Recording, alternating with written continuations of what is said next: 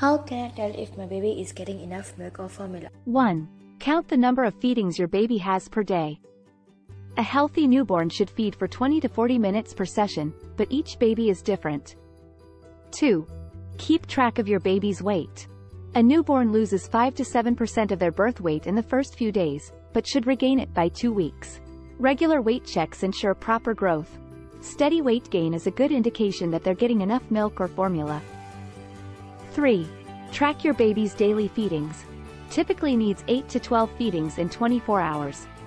4. Check for a good latch during breastfeeding.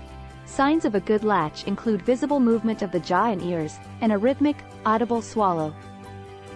5. Healthy newborn baby's urine output should have at least 6 wet diapers a day. Contact your pediatrician if you have any concerns about your baby's feeding or health.